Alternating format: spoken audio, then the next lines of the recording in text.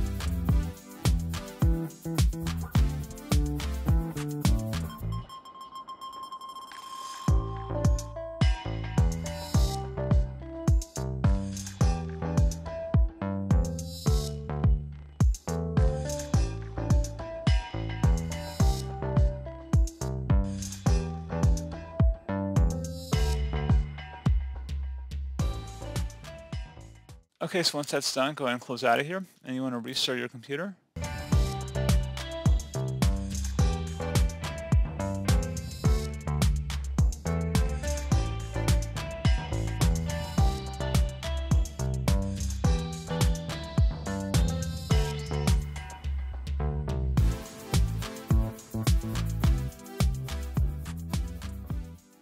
And there you go, guys. Hopefully I was able to help resolve your problem.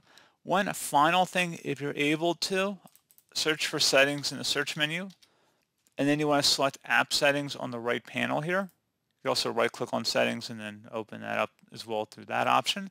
If you're able to get into the screen, you want to select reset. If the app isn't working right, we can try to repair it. The app's data won't be affected. Select repair. And then if the app still isn't working right, you can try to reset it. The app's data will be deleted. Select reset. This will permanently delete the app's data on this device, including your preferences and sign-in details. Select reset. And then once that's done, go ahead and restart your computer again.